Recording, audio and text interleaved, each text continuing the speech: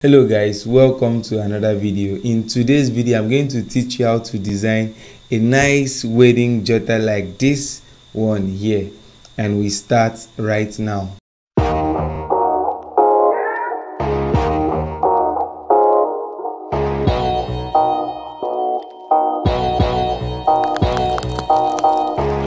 Subscribe and click on the bell so you won't miss any video. These are the resources I'll be using for this tutorial, and the software we are using is Corel Draw X7. So if you are using any version higher or lower than this, you have no problem because we are still on the same page.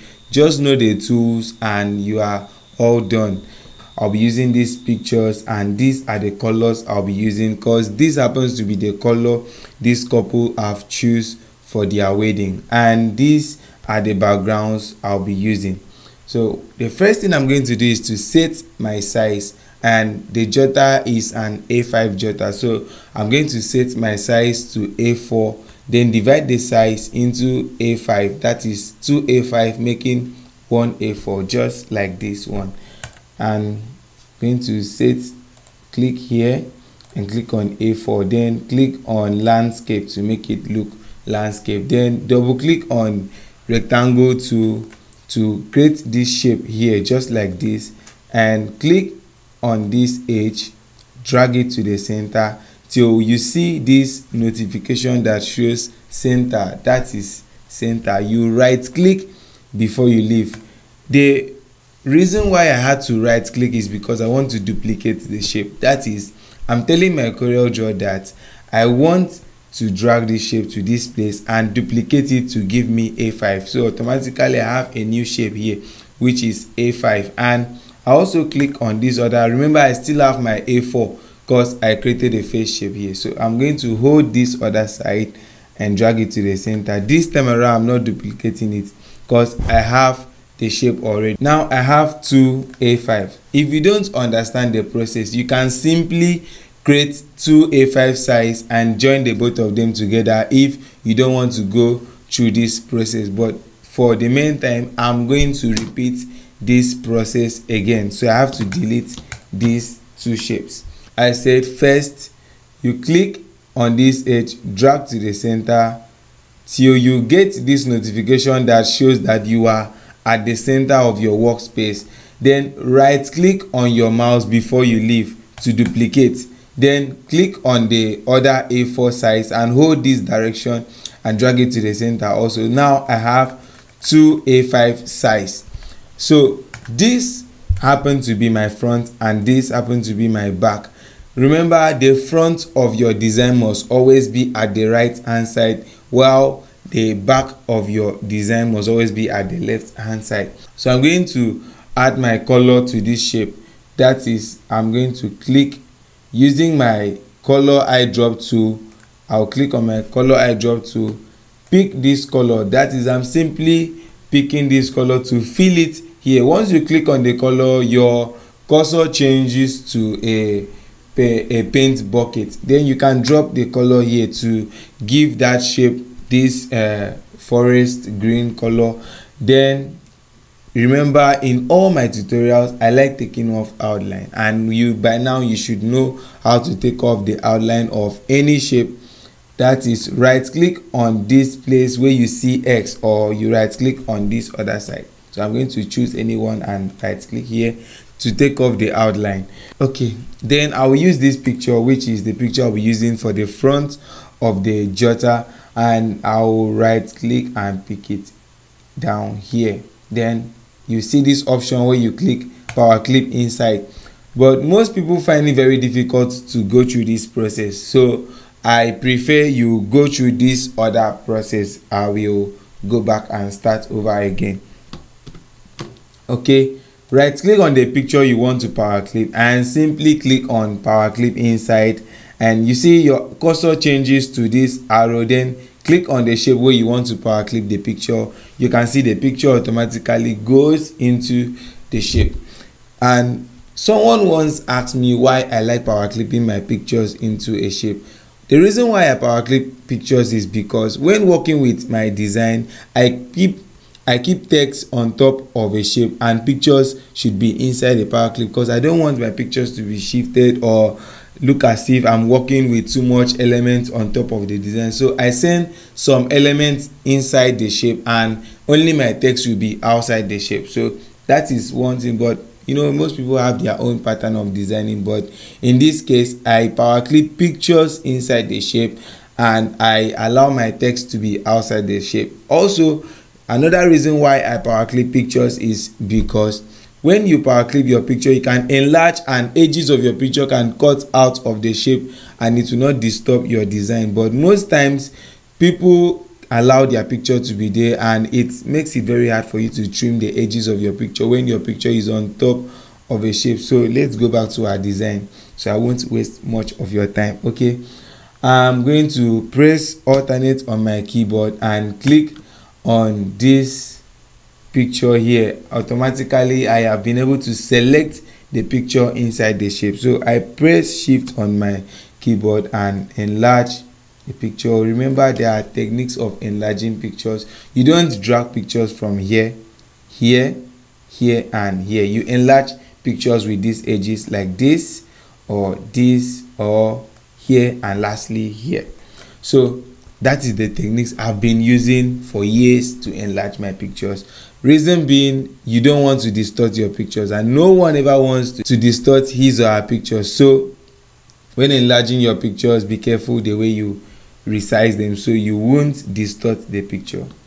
Okay, I'm going to enlarge it like this, and as you can see, the picture seems as if it's bending to one corner. You know, as a designer, you have to have this visual, this eye for good things, to eye that detects things that are not straight. So you can easily detect items or elements in your design that are not straight and you resize them.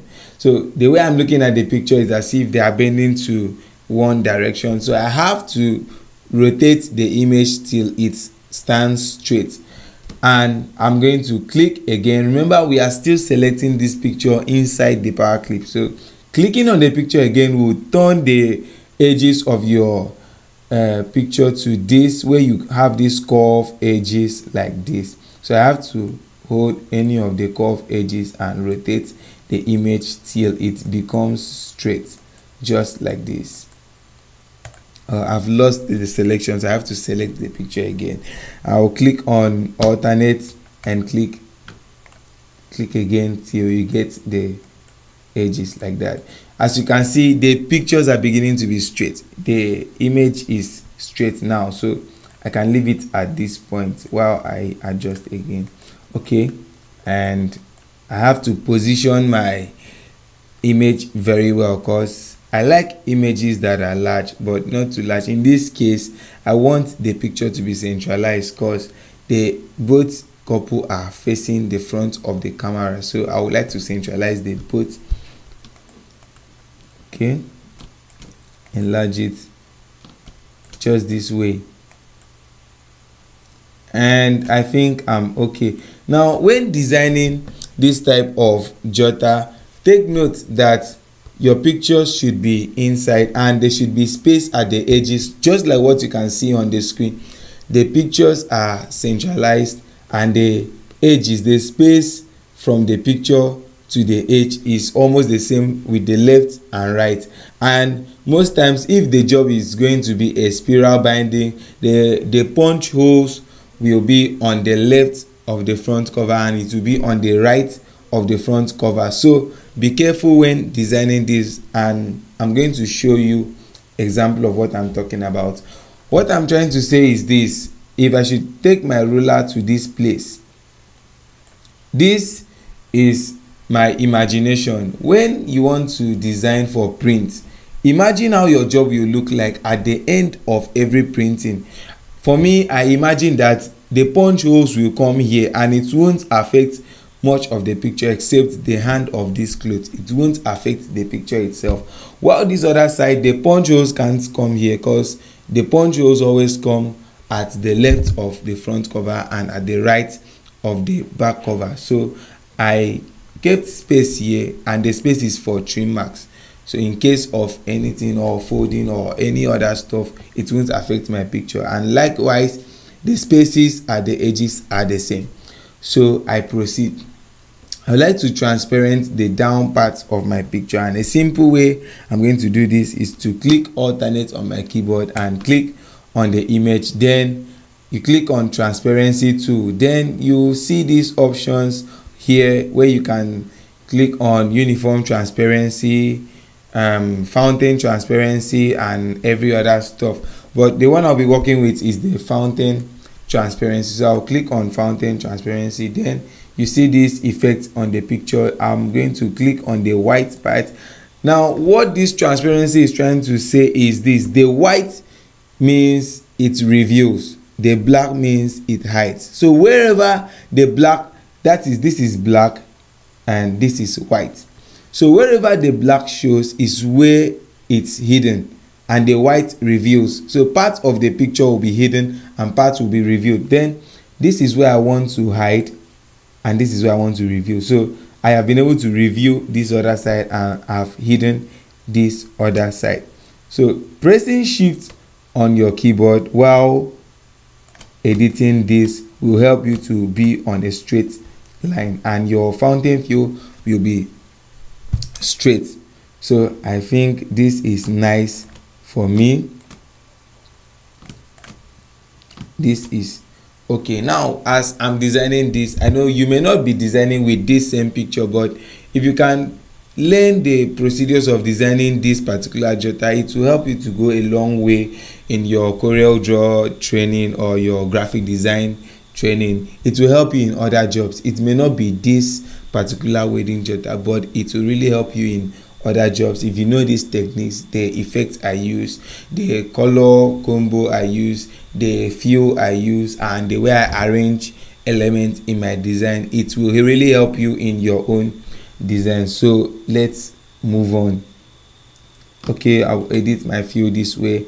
I don't want to hide more of this man's hand, so I'm going to reveal parts of his hand like this, and I'll take the pictures upwards a little because I still have to reserve space for their names.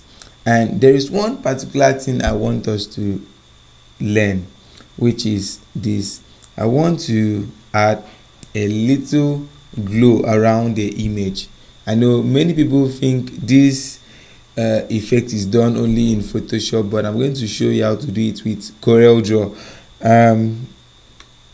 Click on your shadow tool, that's drop shadow tool, and drop a shadow just like this. You can see the glow effect is out, but it's really showing on the down part of the picture, and this is because I have transparent the down part of this picture, but we are going to get rid of that as soon as possible. So I'm going to increase the transparency and reduce the faders till it's okay the way I want it to be. I think I'm okay with this. Okay.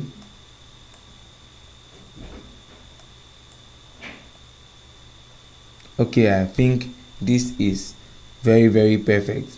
So to get rid of this here, before then I want to change the color of that to this. Now I made mention of the couple wedding color, which is the 4 colors you can see on the screen. So anything I'm doing on this jotter, I'm working with these colors. Thank God so much they have a perfect color combo, which I myself I can work with it.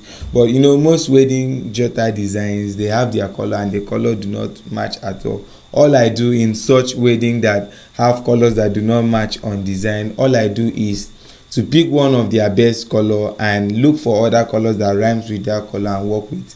But in this case, their colors are okay, so I can work with their color combo for the wedding ceremony or any stuff like that. So I'll open my power clip.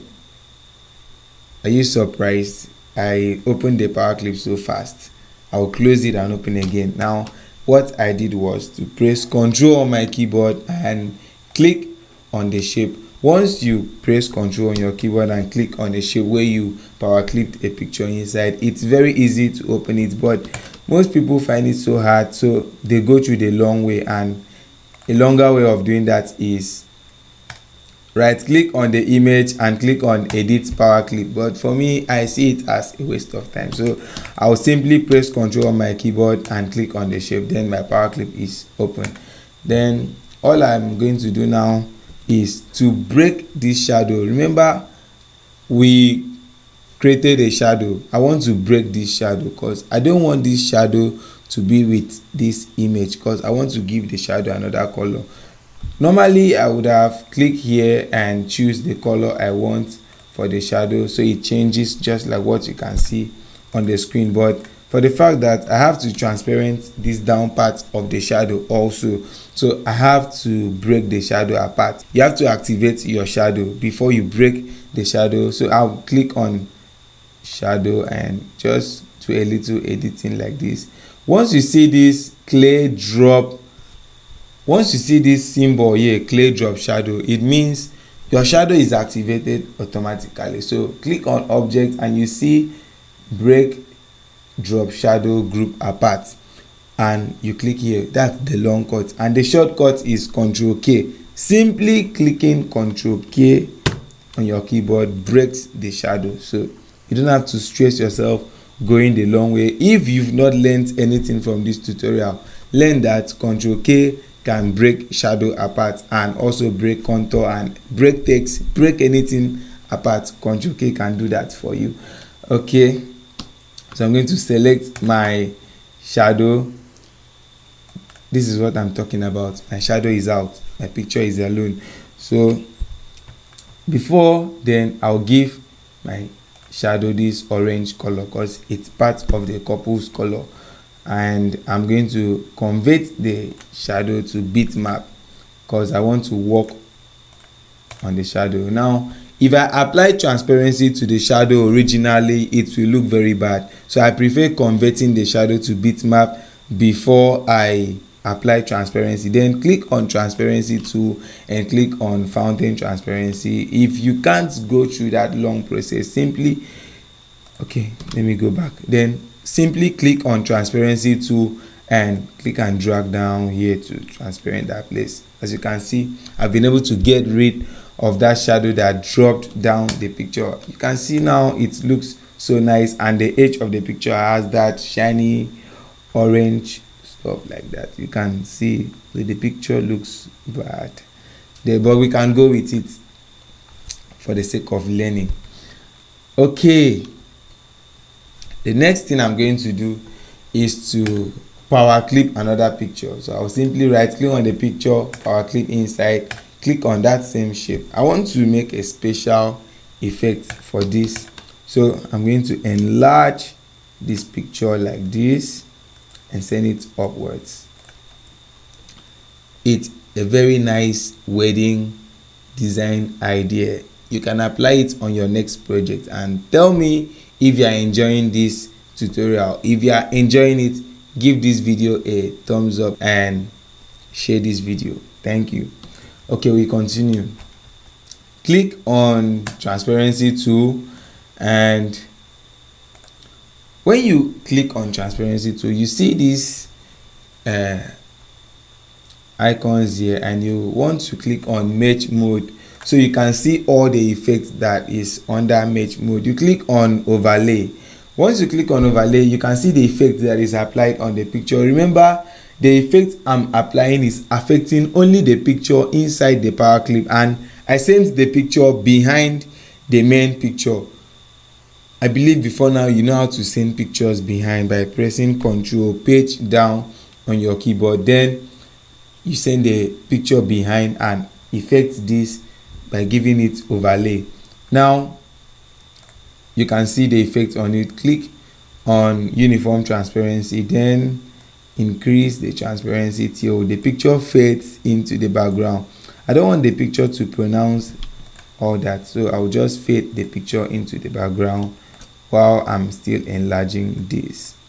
you know, when designing a wedding jotter, just be careful with the front of your jotter. Even if you waste more time designing the front of the jotter, it's better than just rushing up over things and designing trash. So take time on the front part of your jotter, then the back can be anything else. So I take more time to design the front part of any jotter design I'm into. So let's go back to our tutorial. Fountain transparency, I think it will do a lot good work for me. Why I choose fountain transparency is because I don't want the sharp edge under this image. The picture behind has a sharp edge under, so I don't want it to pronounce. I'm going to take it that way. So I hide the down part till we come up to this level where it's covered. Okay, well done. And the next thing I'm going to do is to take this background. I already applied the transparent effect on this image, but there's no big deal.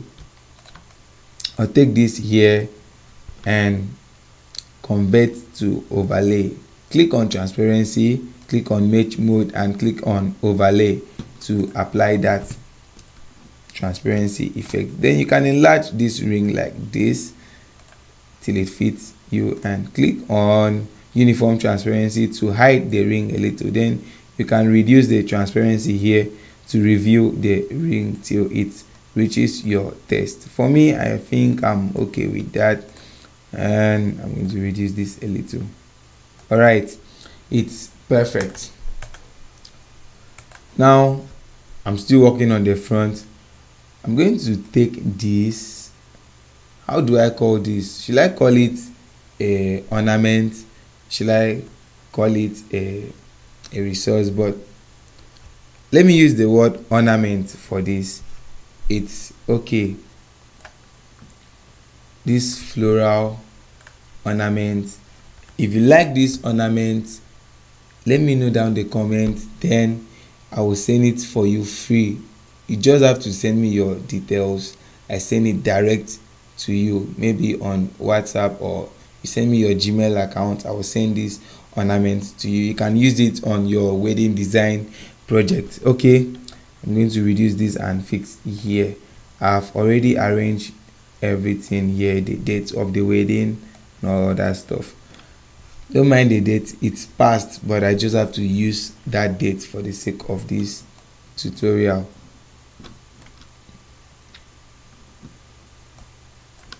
Okay, I have to play with my colors here, so I don't have to use one color. So I'll pick this color here with my eyedrop tool and apply it here, and also apply it on this other, like this, and I believe this is perfect here. Okay, now I'm almost done with the front. I have to give this design, I have to give the couple's name. So I'll click on interactive fill tool, and the shortcut key for interactive fill tool is G. So simply clicking on G on your keyboard activates the interactive fill tool. So click and drag, and I have white down here. I prefer white there, so I'm going to take it upwards, and it's activated. Then I'll type the couple names here.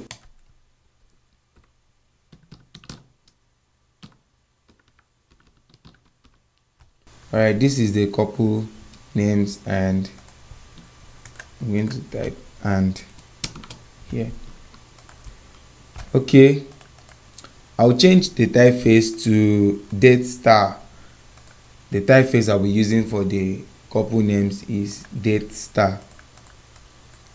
I know the typeface name sounds bad for this couple, but you like the typeface so well. Okay, date star, and this is it. It looks bold, and at the same time it's interesting, and I like using that word, interesting typeface. Any typeface I love using so much, I regard that typeface as an interesting typeface. That's for me. I don't know for you. Okay, I'll enlarge this and take it up to this position where I place it here, and I'll change the color to this green we have been using for a long time. That is the one on the background, the same color on the background, the same color I'm using on the name. So I will apply this effect on the name. Right click on this background and take it here. Then you see these options, power clip inside. So I'm power clipping that background inside the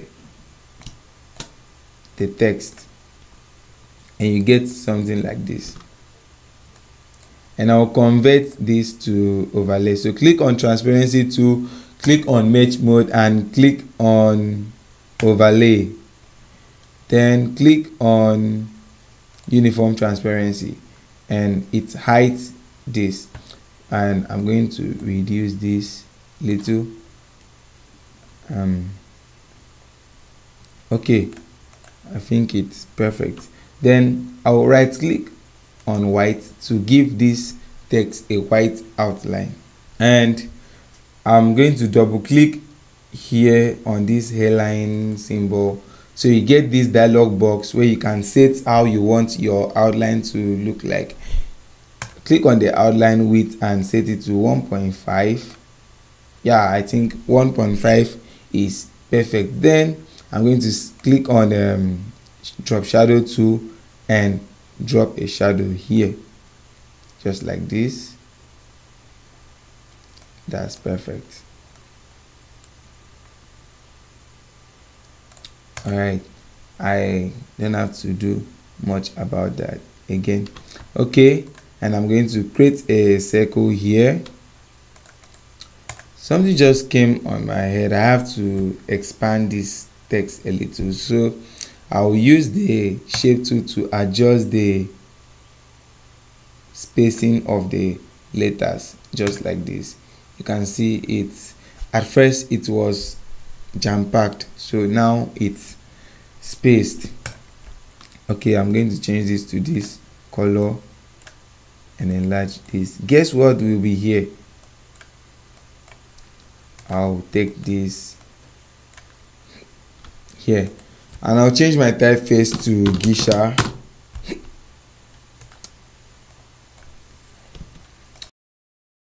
Okay, the next thing I'm going to do is to bring out this N symbol to the front, and the best way to bring element or object in your design to the top is by pressing Ctrl page up. So I'll simply click Ctrl page up on my keyboard, and here it comes up.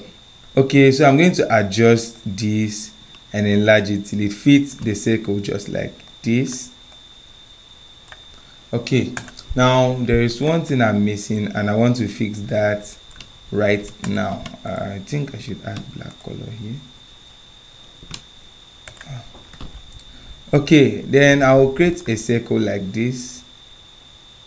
Press Ctrl while creating this circle so you maintain an accurate circle, because if you leave your control, this is a distorted circle you will get, and you end up having an oval shape or something. But if you click on Ctrl, you have a normal circle. Yeah, then take it to this place and press Shift and reduce it this way. Pressing Shift help you to reduce your circle equally on the four sides. Then right click before you leave to duplicate the circle. So I now have two circles. I'll give this first circle this color and the next circle white color. Then I'll right click and take off the outline of the both circles, just like this, just like that.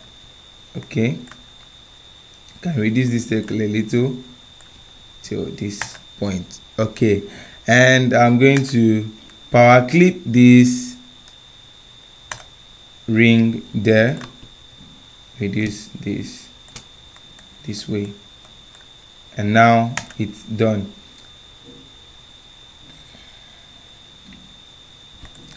All I'll do is to select all the elements down here, press Shift on my keyboard, click on my shape and centralize, so I can have my text centralized there. Now I'm going to preview this front design so you see how it looks like. Just that you can see the front part of our design is done and perfect. Then I move on to the back side, give it the same color again, and I proceed.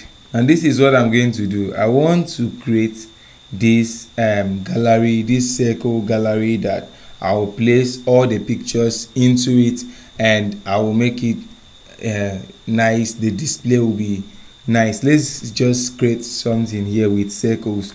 I know most designers find it so difficult to create this stuff, but I'm going to show you a simple way. I know many experts of Corel Draw have many ways to create this, but in my own way, I'm going to show you how to create it simply using circles.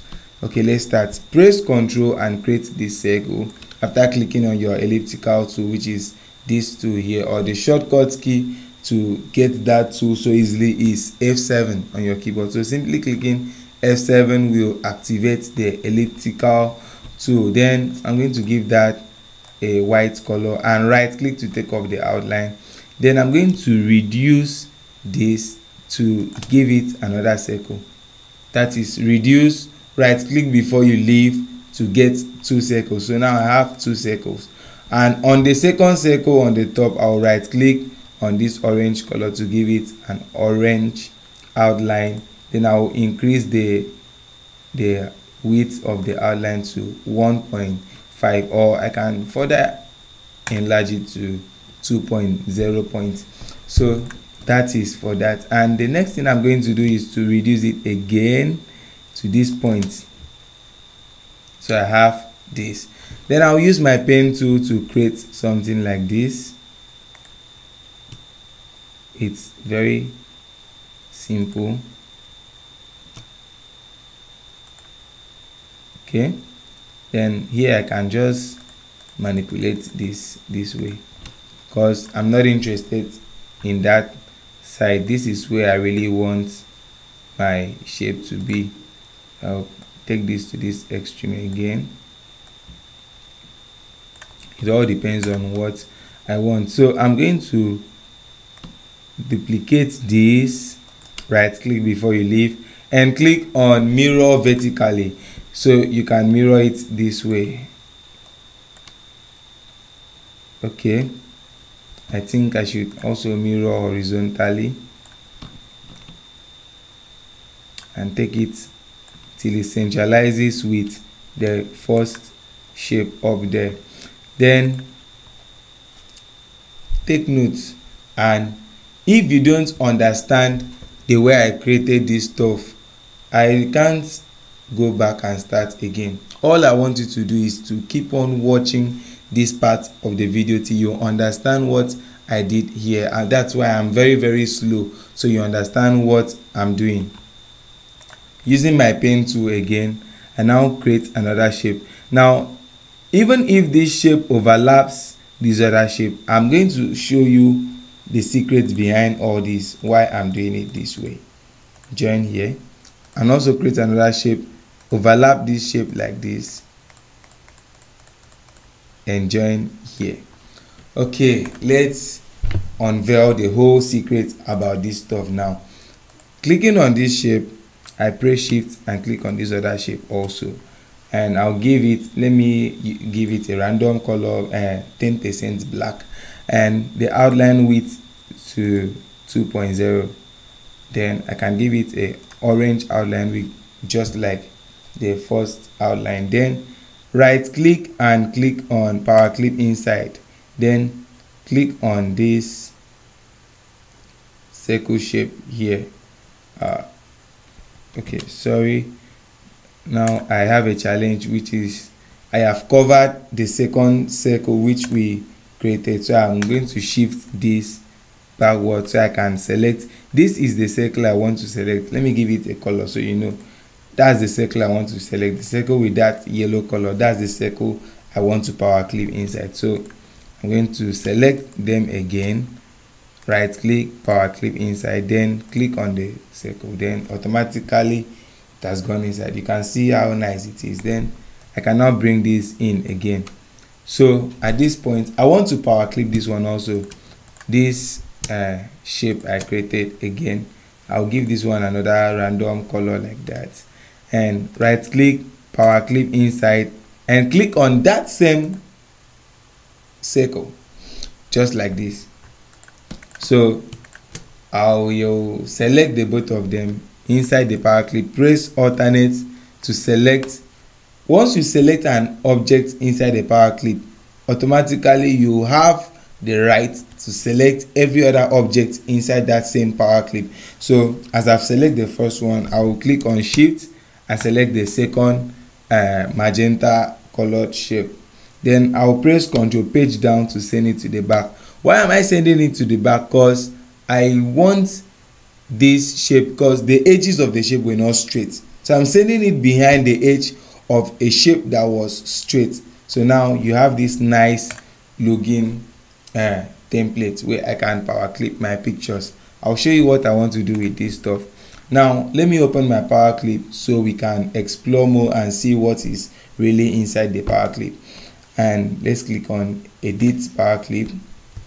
Now you can see I have been able to hide the distorted parts of these shapes inside the circle, and I use these other shapes with a straight line to cover these two shapes that were not straight. That was why I said don't bother creating a straight line. The only one you should create straight lines, it should be this and this, while these two can be behind it.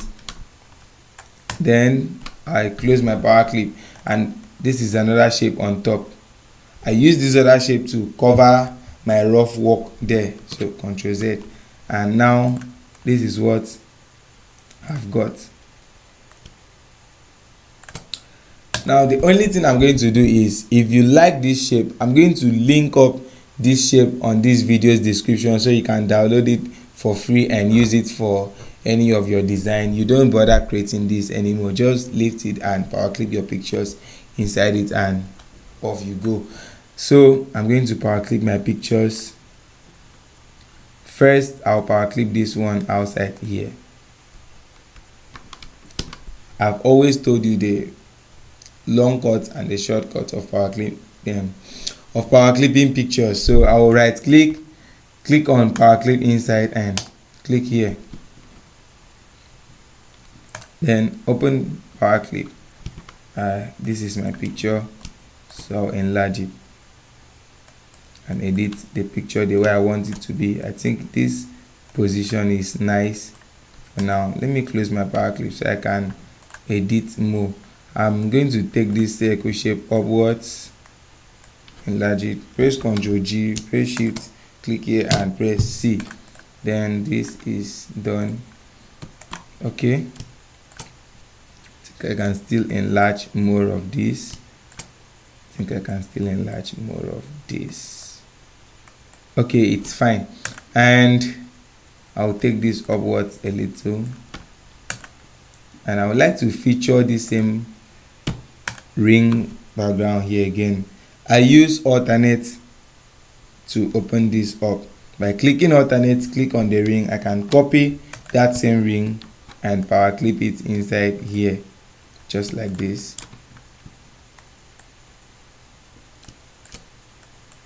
Okay, that's the nice look there. So the next thing I'm going to do is to start placing my pictures here. Power clip inside the circles which was created here.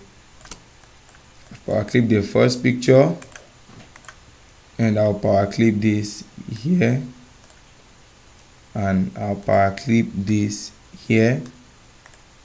Remember, I'm power clipping the pictures into the second large circle, so let's not bother explaining things here. And I'll open my power clip, press Ctrl, click on the second shape to open the power clip. You can see the 4 pictures. Now the 4 pictures are going into this power clip, so I'll click on the first picture. Okay, right click, power clip inside, power clip on this first shape, click on this other one, right click, power clip inside, power clip on this other shape, click here, right click, power clip inside, right click, power clip inside, and that's all. So I'm going to adjust the power clip to fit those shapes. Enlarge it this way. Okay, this one is okay, and this other one. Remember, all we are interested in are these empty spaces around this.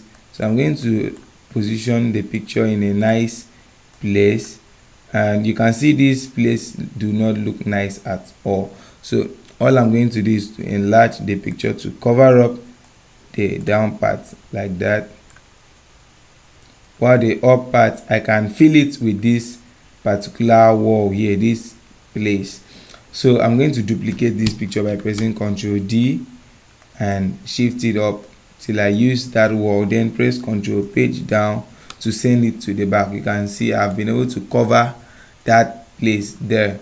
And okay, I move to this other picture and edit it the same way.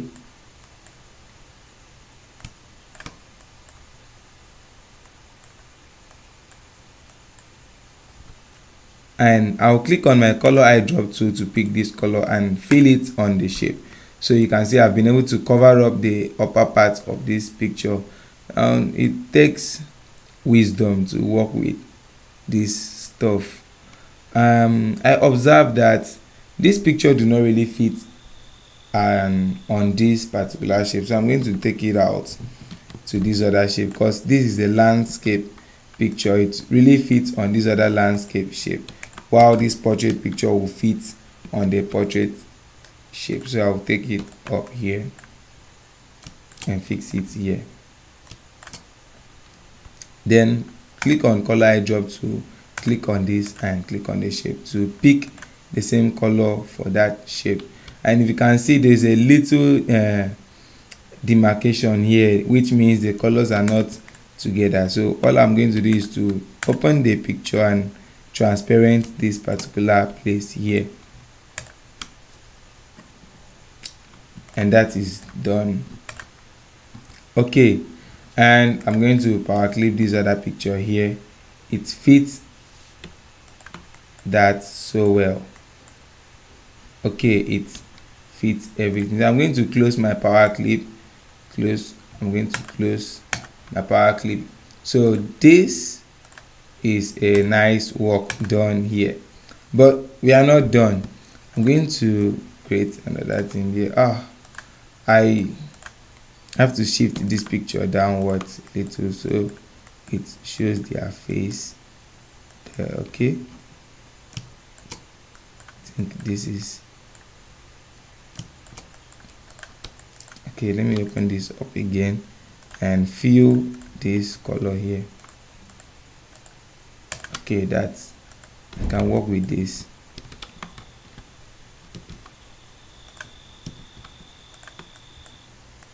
Okay, I think I can work with that, and I'll give this an orange color. Right click and press Ctrl page down so it comes to this where I click this. Okay, and duplicate the